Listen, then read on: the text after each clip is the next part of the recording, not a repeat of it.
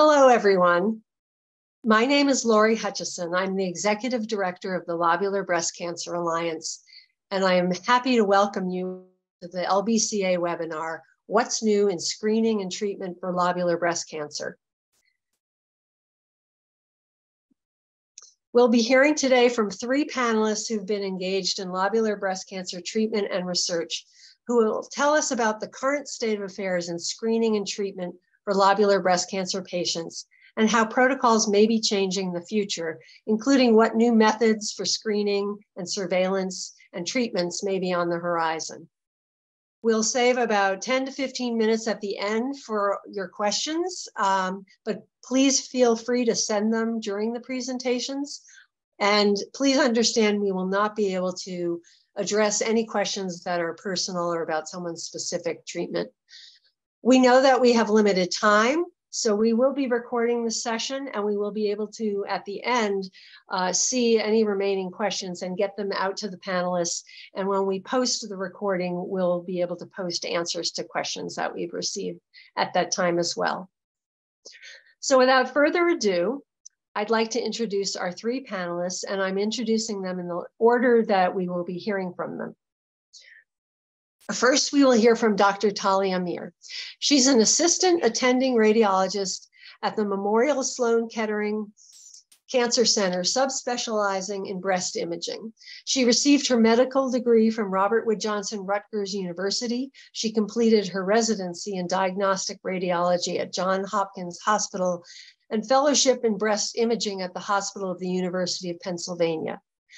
Her research focuses on improving breast cancer screening and diagnosis, particularly through new technologies, including the use of contrast-enhanced mammography, artificial intelligence decision support in breast ultrasound evaluation, and 3D image-guided procedures. Her research has also looked at maximizing technological opportunities to improve the patient experience in the academic breast imaging environment.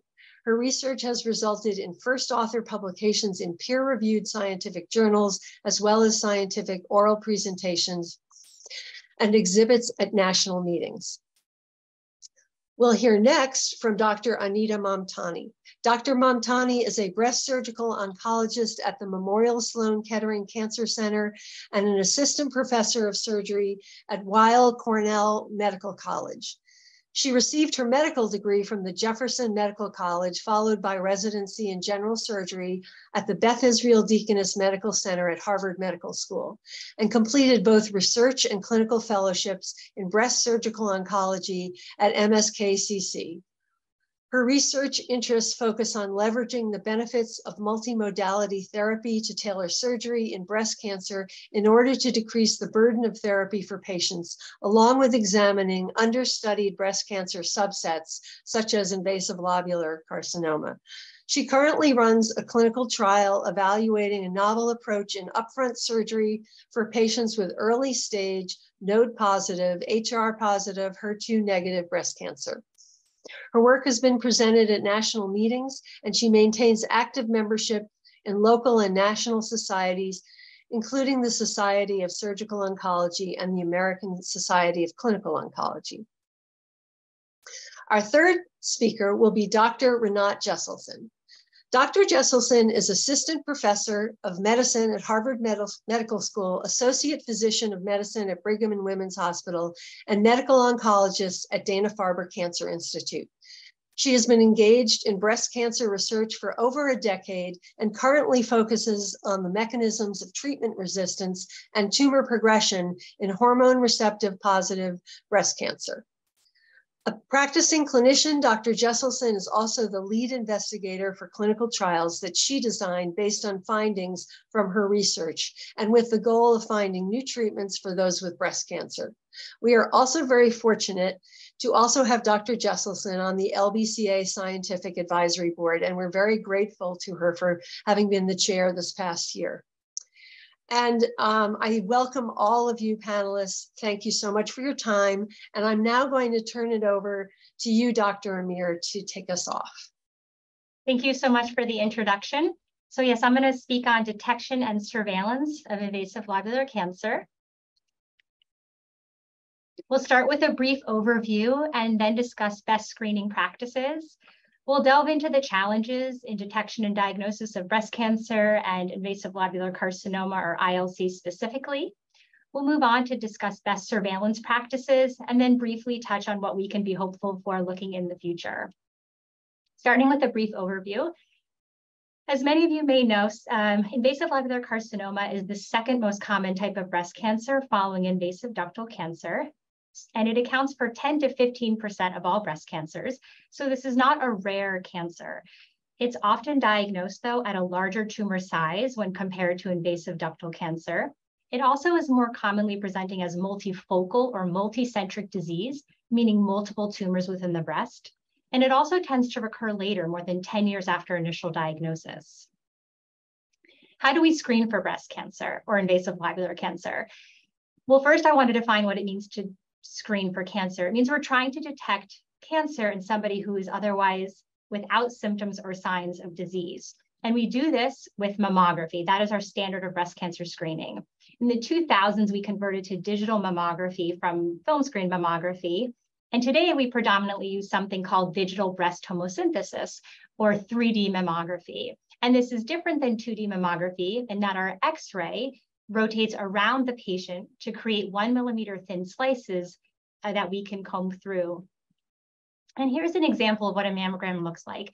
And to orient you, in breast imaging, we look at the patient in reverse. So this breast is the right breast. It's pointing to the left of the screen.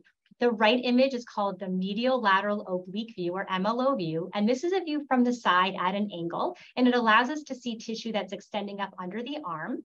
And you can imagine the patient's head is above the image, feet below, and they're looking to the left. The left image is craniocaudal, standing for from head to tail, or CC view. And the little cartoon in the corner is showing you how a patient would be positioned for this view. And you can imagine the head and feet projecting in and out of the screen. The way we screen for mammogram is based on a woman's risk profile. A woman who has less than a 15% lifetime risk of breast cancer is considered average risk, and we use mammograms starting at the age of 40. And we discussed our 2D and 3D mammogram options. Ultrasound can also be added on as a supplemental screening tool, and this is particularly noted to be beneficial in women with dense breasts. There are women, though, who have above average lifetime risk. 15 to 20% lifetime risk is an intermediate risk of breast cancer, and greater than 20% is a high risk. And in these patients, we can consider contrast modalities. Patients get an IV in their arm, and contrast is given through the vein, and we can do contrast mammogram or contrast MRI. And these tools take advantage of something called tumor angiogenesis, that tumor cells create increased blood supply to them to help them grow.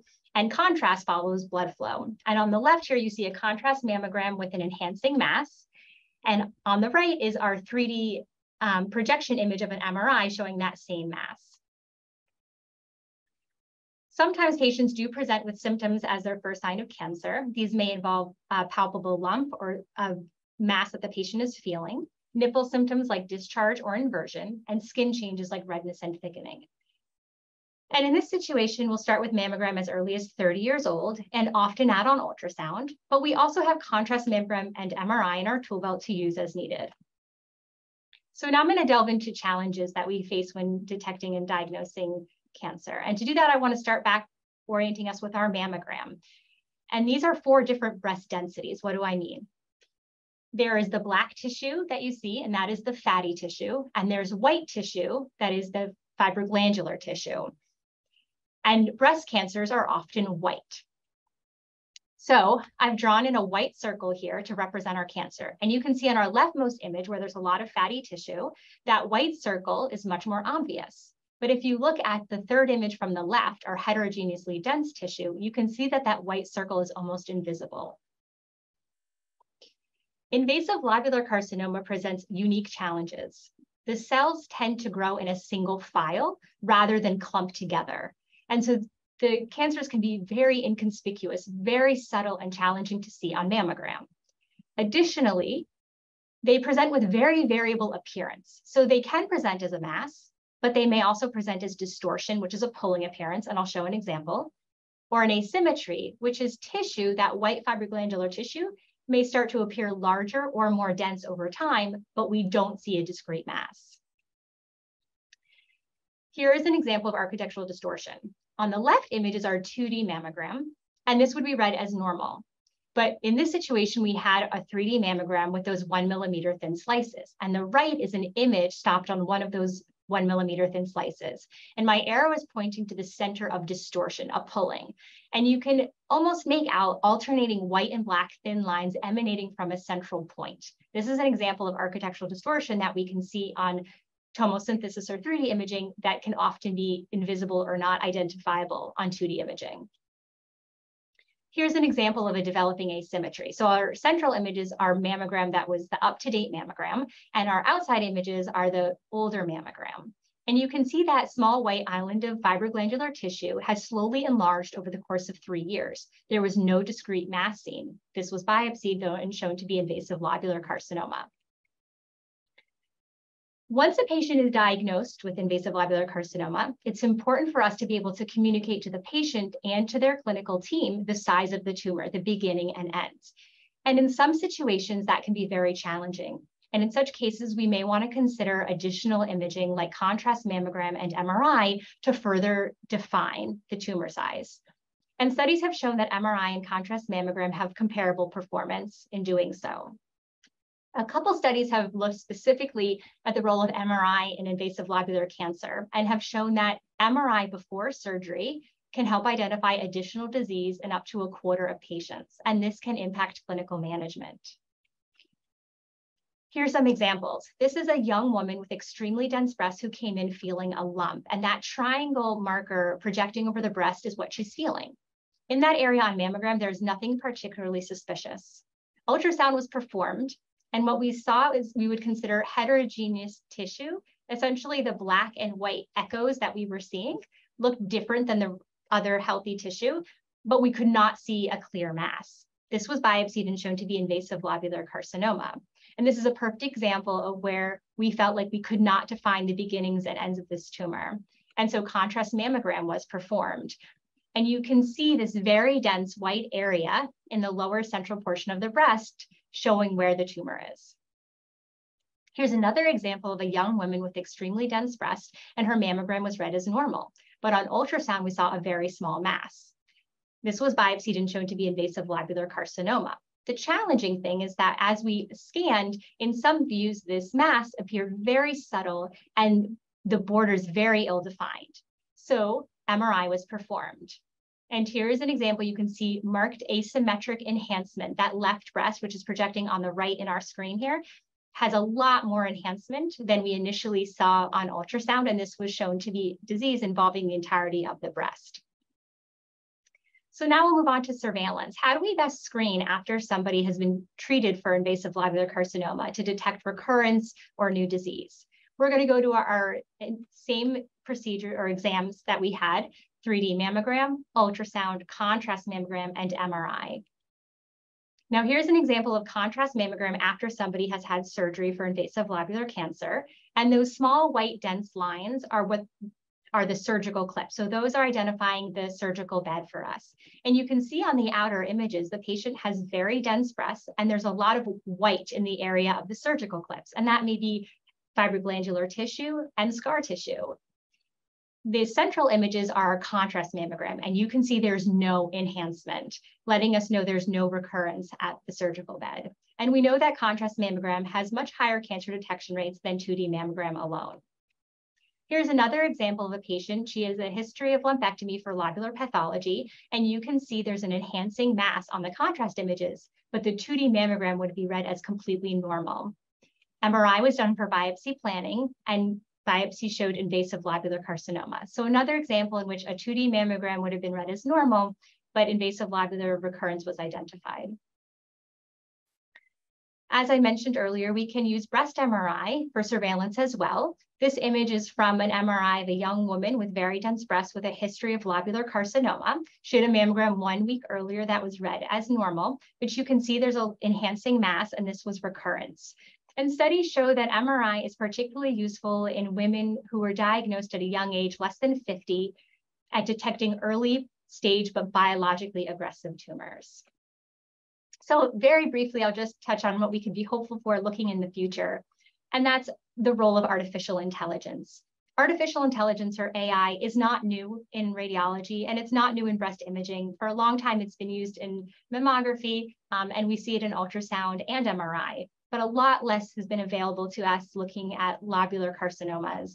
A recent study published just this year looked at software helping to detect invasive lobular carcinoma on mammogram. And a group here at our institution, we're looking at the utility of decision support tools on ultrasound, as ultrasound is a widely available and accessible tool, not just throughout the country, but the world. So to finish on take-home points, ILC is not a rare cancer, but it can be very challenging to detect given its inconspicuous and variable appearance. But we do have great tools like 3D mammography, ultrasound, contrast mammogram, and MRI that we can use and consider depending on a patient's personal risk profile. So thank you here for having me here today. And I'll pass on to Dr. Mamtani to continue. Great, thank you. It is a pleasure to be here, and I thank the LBCA for the opportunity to participate. I will be discussing the current state of surgery for lobular breast cancer in 2023, and I hope to not only provide an overview of our surgical approaches, but also to delve into some of the specific questions and answers that tend to come up specifically when discussing lobular breast cancer. I have no disclosures. Firstly, as a very general, broad overview, when we approach a patient with a new diagnosis and we look to design a treatment approach for them, there is a very fundamental initial evaluation process that really is very common among all breast cancer types. We will utilize the patient's history, a thorough physical exam, as well as, of course, their imaging and their pathology to design their individual situation and determine their individual diagnosis. In the past couple of decades, it has really become very evident that not all patients are the same, and certainly not all breast cancers are the same. And we live in an era of precision medicine in which integration of all of this information about the cancer diagnosis and the patient themselves is very important and necessary to create an individualized and tailored treatment plan. Before going into details about surgery itself, I think the first decision that has to be made is the actual timeline of treatment and the timeline of events.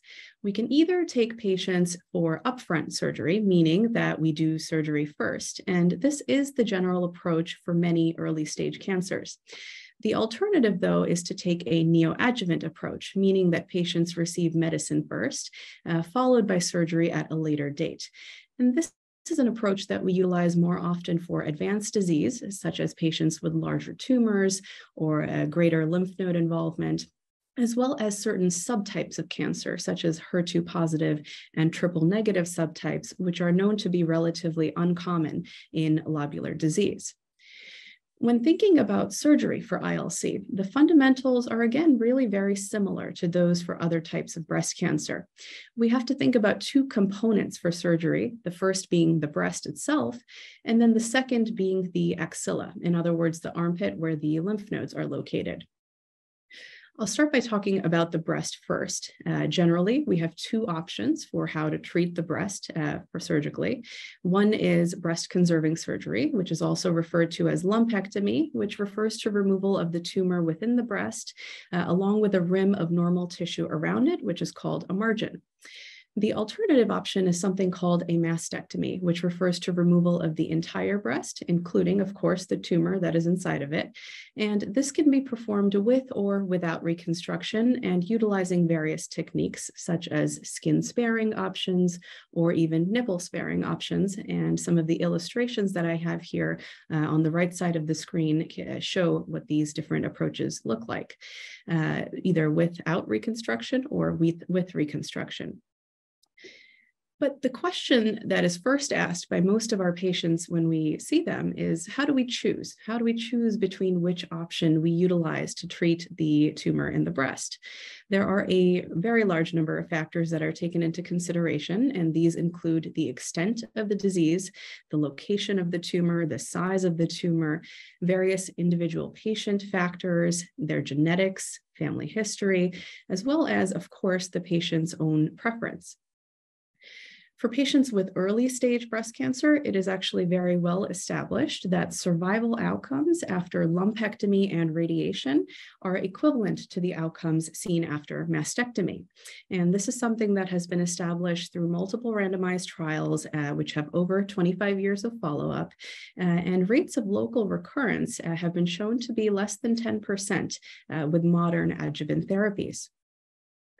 Now, patients will often ask us whether these very similar outcomes between lumpectomy and mastectomy are true when looking at lobular breast cancer patients as well.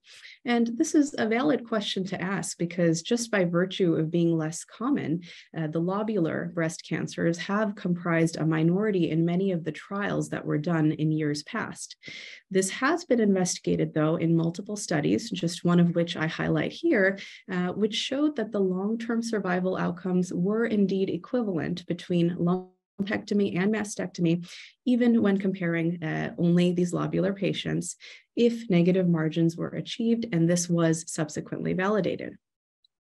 A second very frequent question is whether positive margins at the time of lumpectomy are more common in patients who have ILC.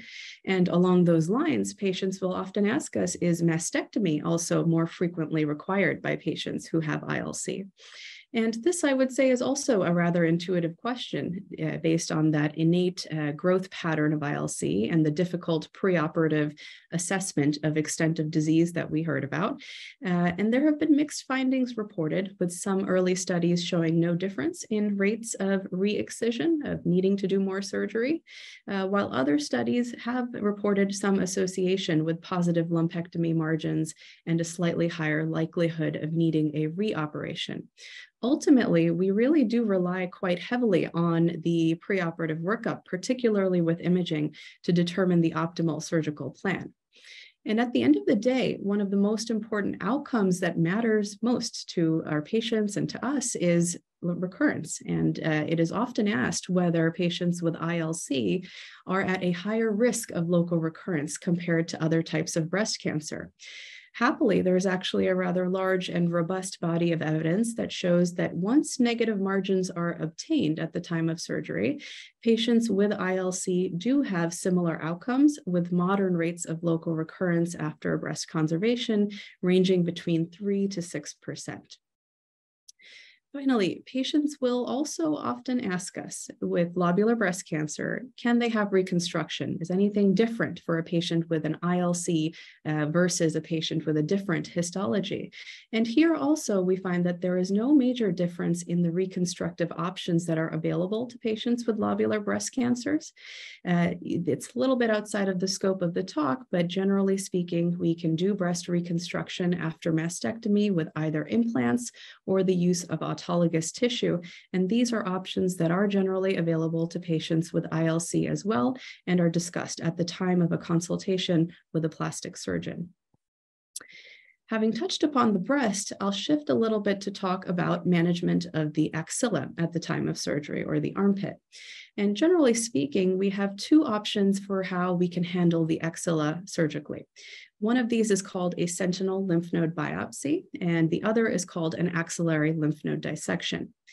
Axillary lymph node dissection refers to removal of all of the lymph nodes in the lower two levels of the axilla, which is generally required by patients who have a heavy burden of disease in their lymph nodes.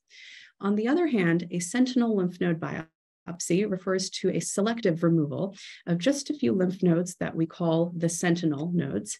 In other words, they're like the gatekeepers in the chain of lymphatics, and we detect those by injecting a dye into the breast that gets taken up by those nodes.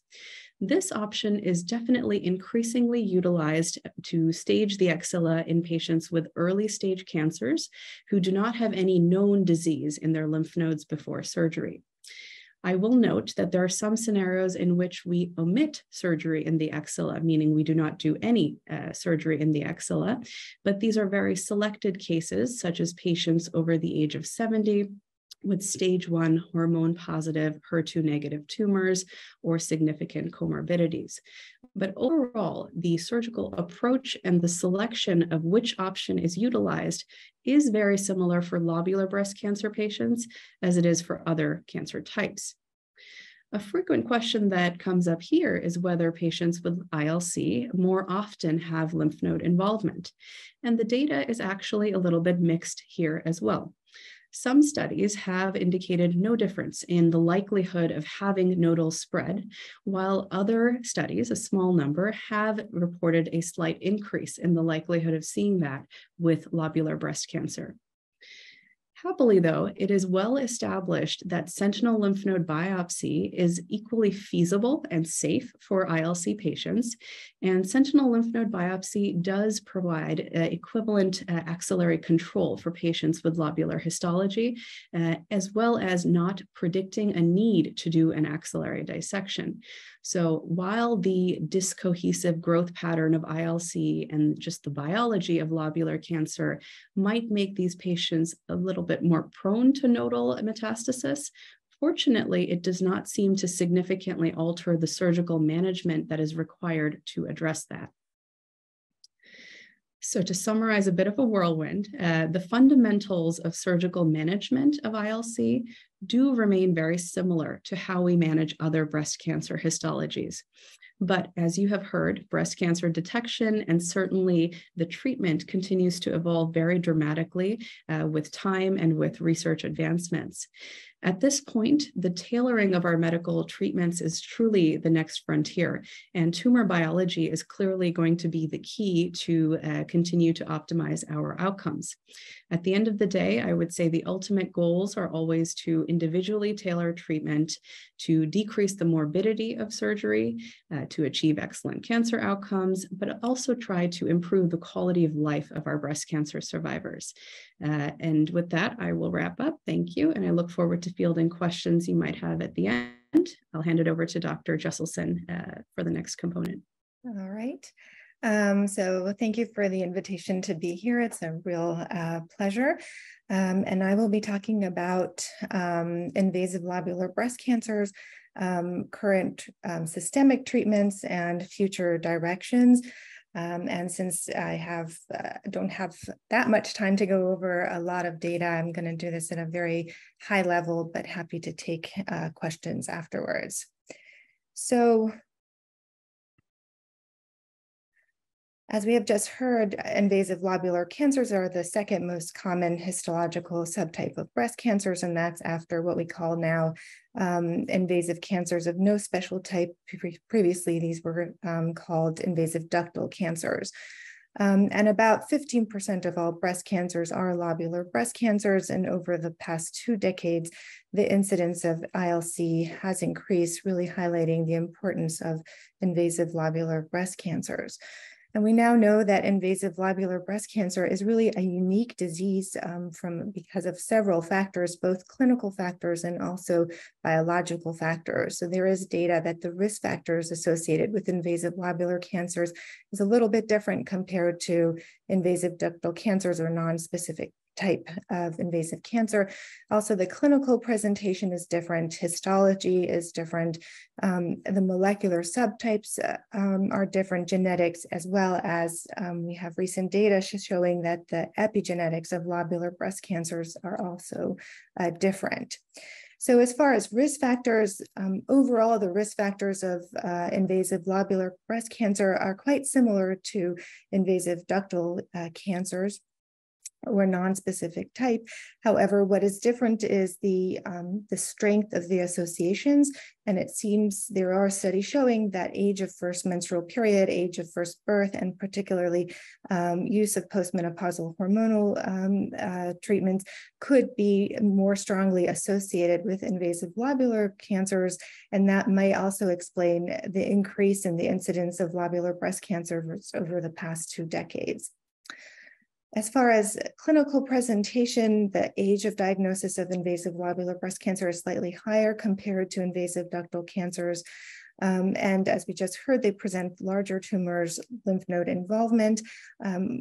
Many times they are multifocal, and also there are considerations as far as mammography or other imaging that we've just heard of.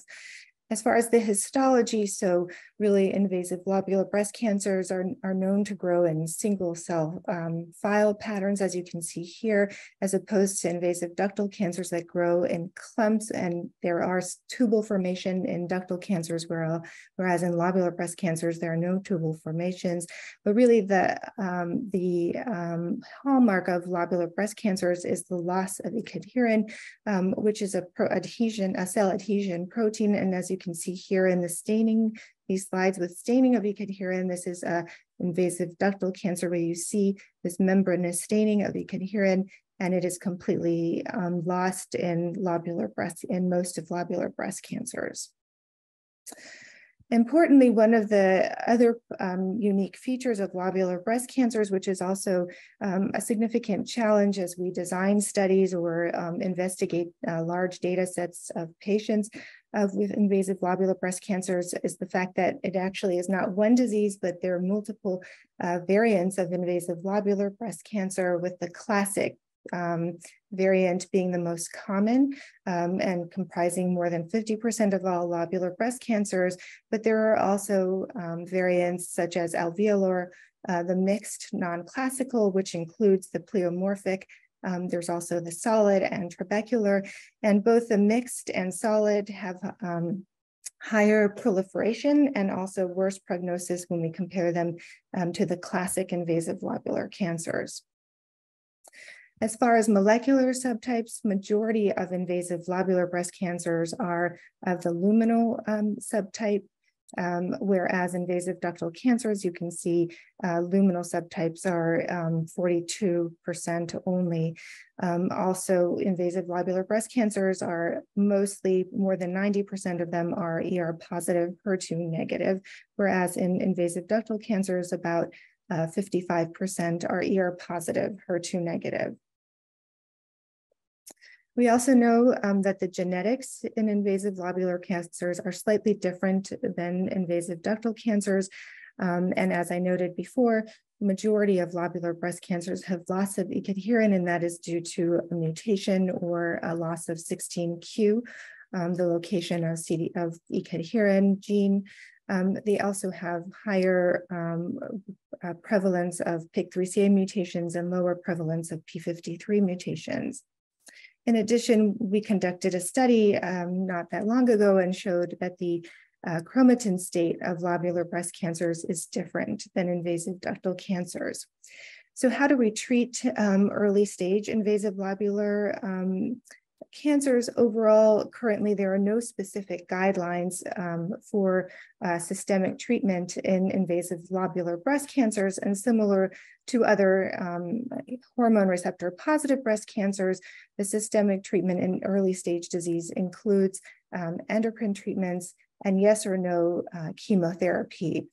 Now, in general, chemotherapy in early stage disease, in early stage ER positive breast cancer, the decision is really determined based on the molecular risk of the cancer, which is based on the grade, as well as molecular stratification tools that we have today, such as the Oncotype DX recurrence score tool. And also these decisions are based on the tumor burden, meaning the size of the tumor, number of positive lymph nodes. In addition, also menopausal status plays a role in these decisions.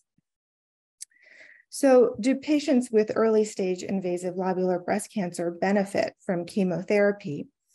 A number of studies have looked at the added benefit of, or the benefit of neoadjuvant chemotherapy. As we heard, we can give treatments prior to surgery, and then we can see what is the residual tumor, how much tumor is left at the time of surgery, and that's what we call, when there's no tumor left, that's called path CR, or pathological complete response.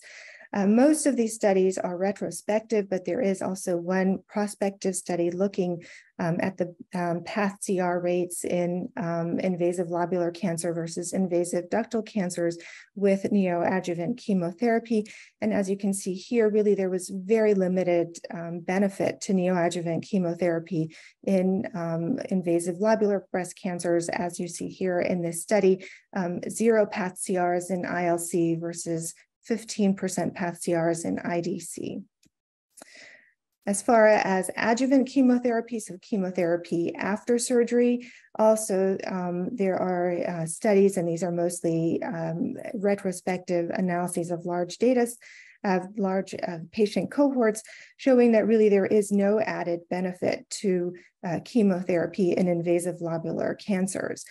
These studies are, of course, limited because these are retrospective studies that are not corrected for different variables that could affect the benefit from chemotherapy, and also not adjusted for Oncotype DX recurrence score or other risk stratification molecular tools that we now use for decision-making in adjuvant chemotherapy.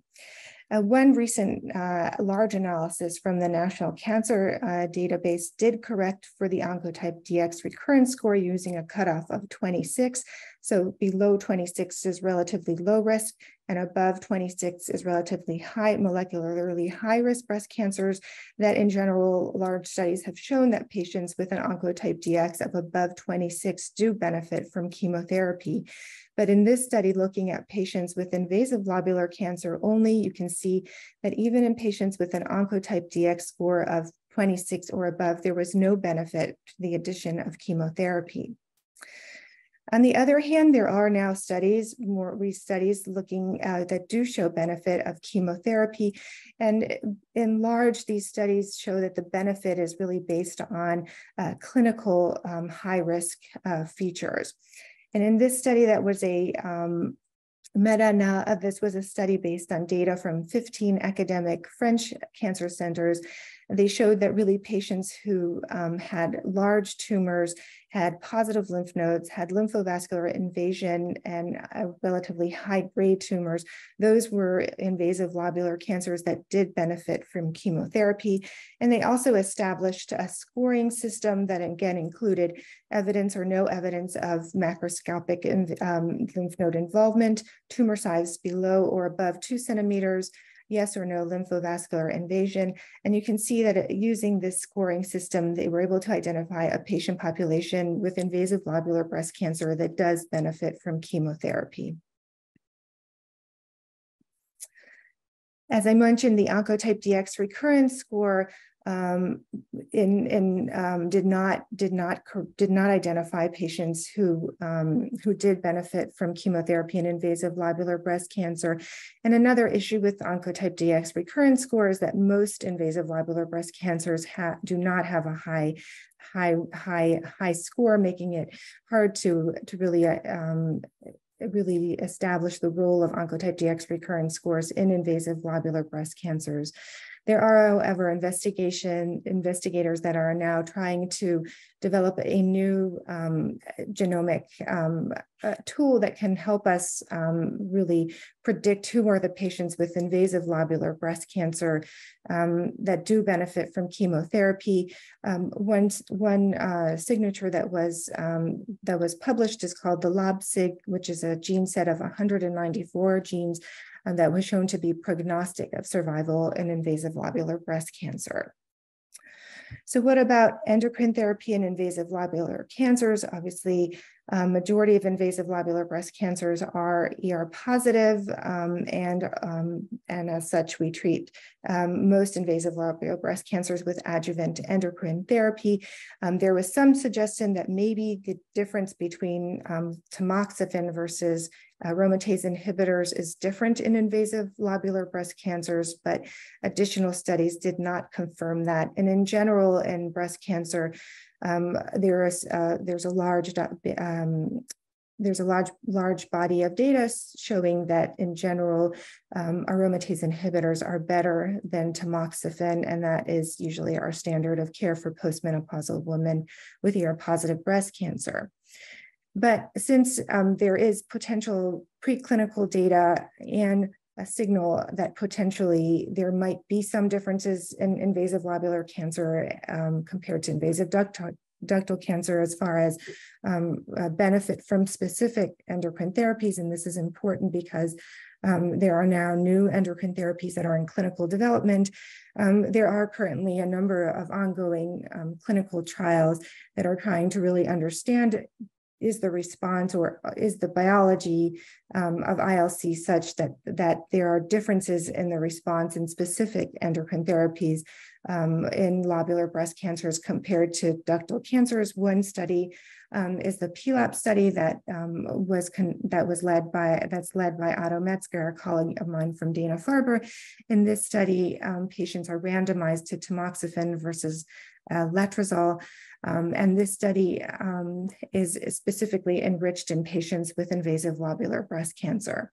Another study that's run by the TBCRC is also a neoadjuvant study for postmenopausal women. And this is a study dedicated to patients with invasive lobular breast cancer, in which patients are randomized to tamoxifen, anastrozole, and fulvestrant. And the primary endpoint is to look at the changes of proliferation, comparing these different treatments. In addition, there is also another study that is dedicated to patients with lobular breast cancer.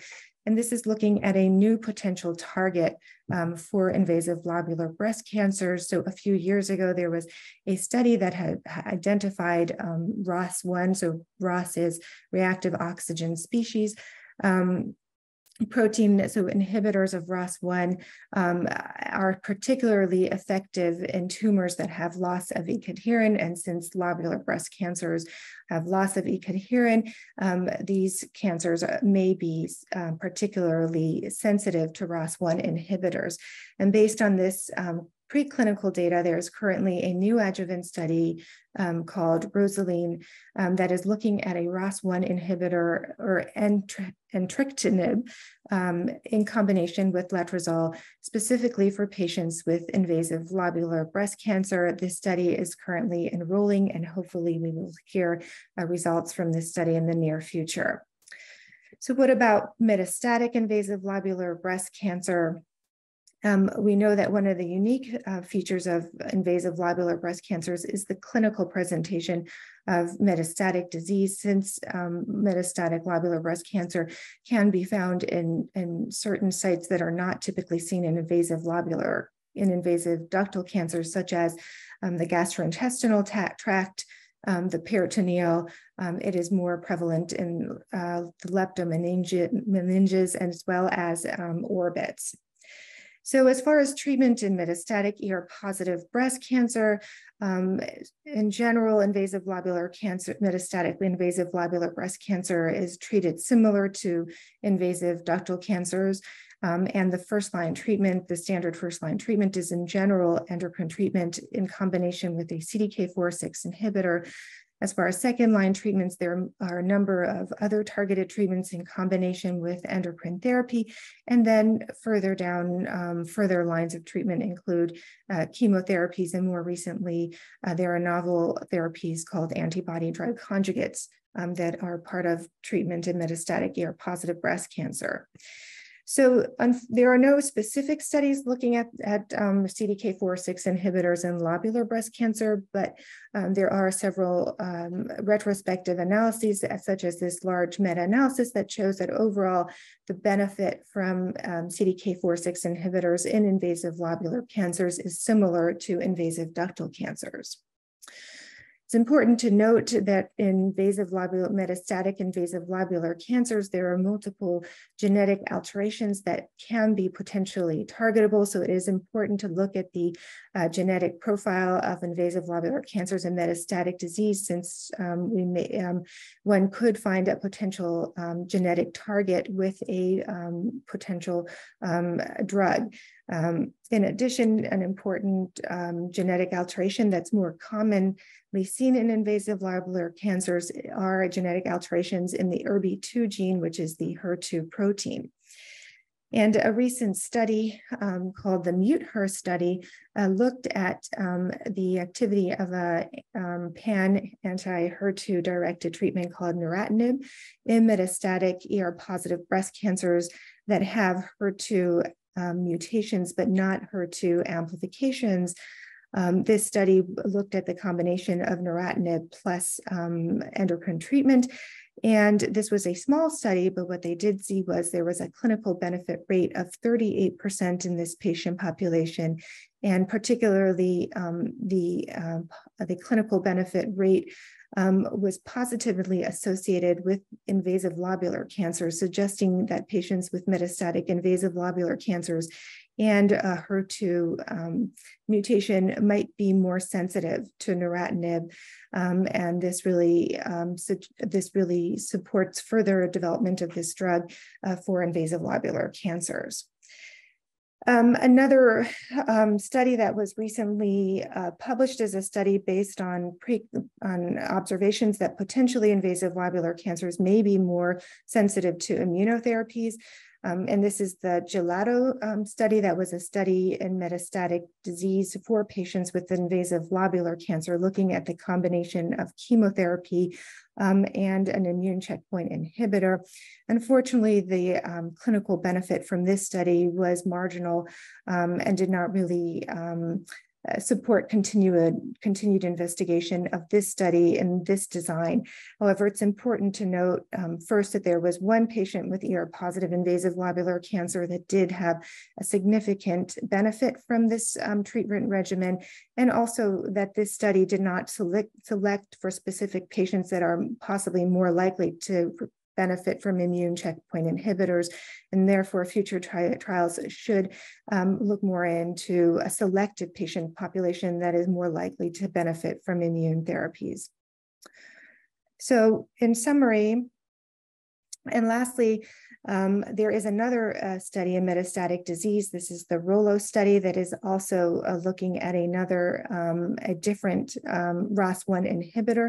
Again, this is a study specific for patients with, this is a study looking in all cancers that have E-cadherin loss, but because invasive lobular cancer is a large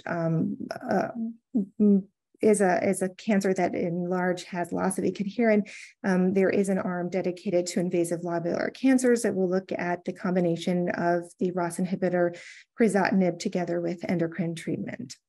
So in summary, it is clear that invasive lobular cancers is a distinct breast cancer. There has been significant progress in understanding the unique biology of invasive cancer, and we now have ongoing trials dedicated to ILC, which is a significant advancement in the field. Some of the limitations that still exist is really the consensus in diagnosis of invasive lobular cancer, and also the multiple variants of invasive lobular cancer that are usually not looked at specifically in studies of large cohorts of lobular breast cancer or in specific clinical trials. And one important message is that we really need to, we need collaborative efforts between multiple centers for further investigation of invasive lobular breast cancer. So with this, I'll end, and thank you for your attention.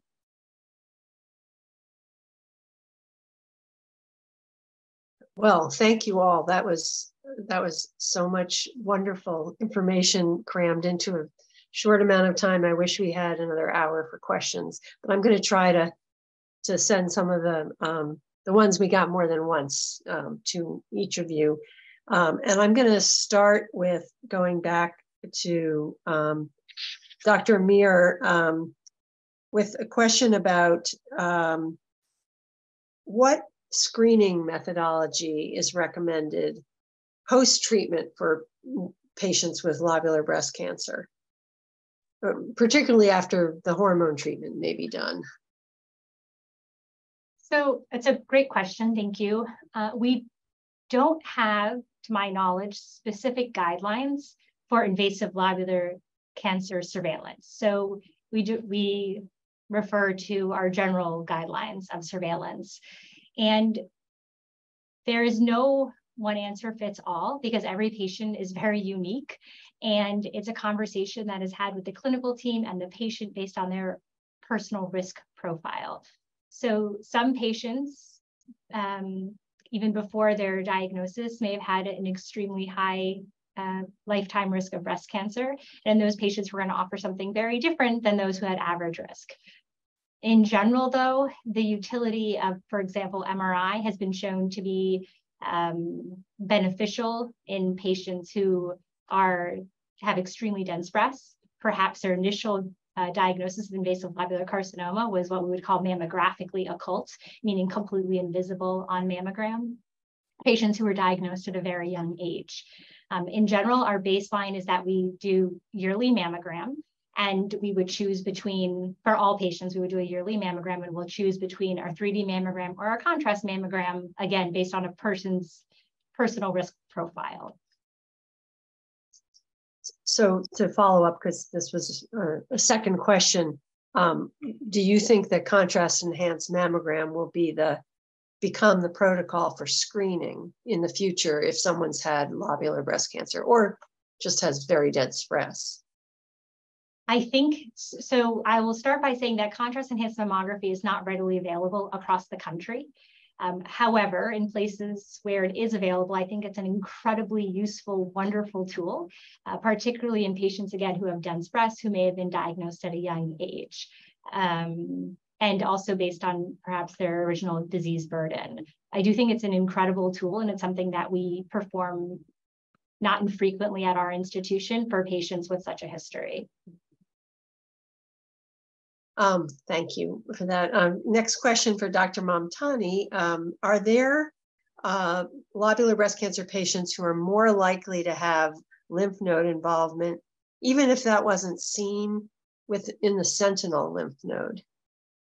That's a great question, and sort of fitting with the scope of questions we get with lobular breast cancer. You know, I think the general theme here is that it's hard to detect and that the burden may be difficult to ascertain until surgery is complete and you now have the ability to pathologically analyze it.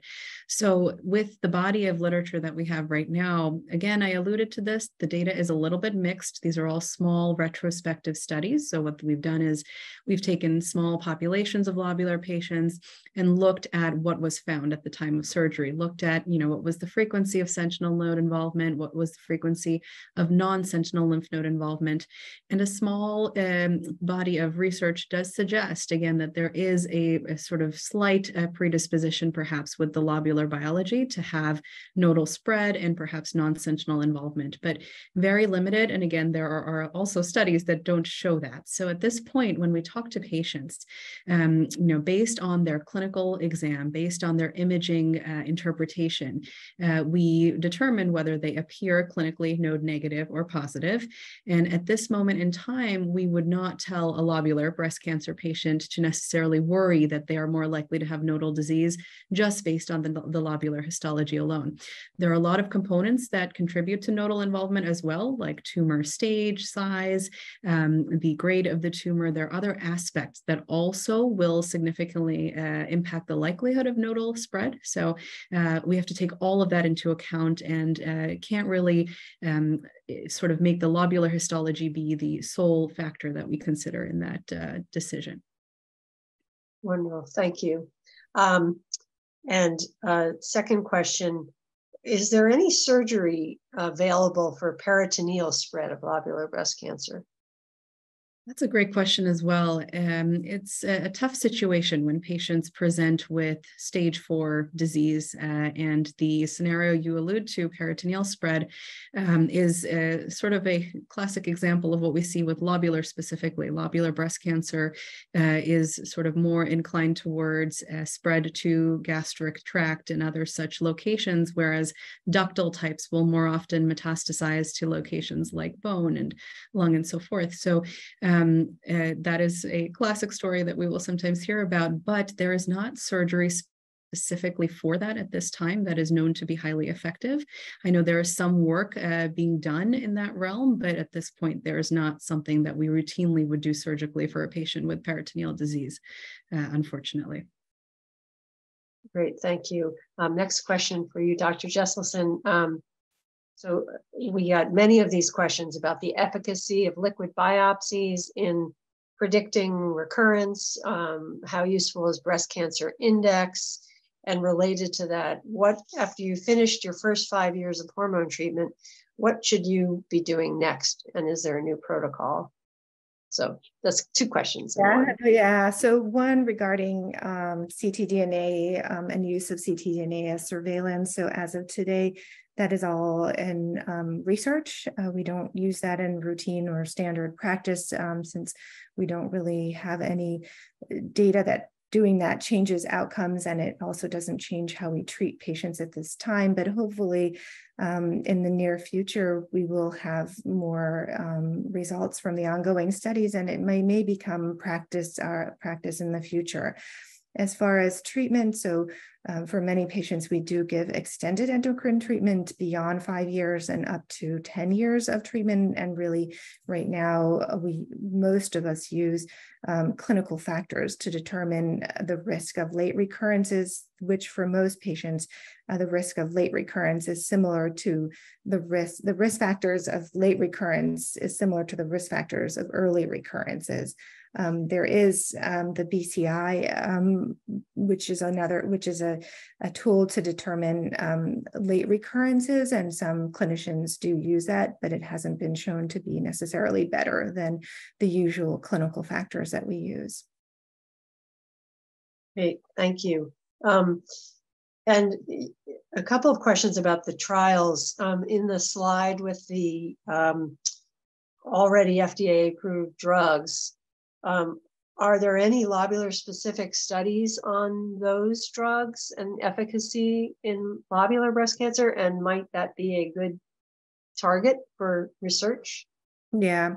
So one study that I showed was the neratinib drug, which is neratinib is an approved drug, and HER2 mutations, not amplifications, are more common in lobular breast cancer. So for a patient who is diagnosed with an HER2 alteration, neratinib is an option, and definitely, additional studies. This was the study that I showed.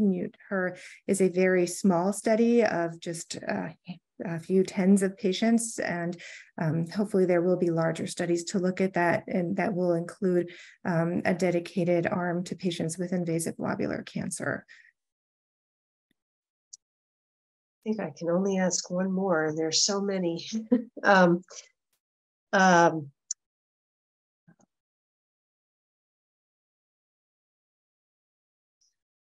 Well, one more question for you. Who can enroll in the ROS1 trial? And what are the...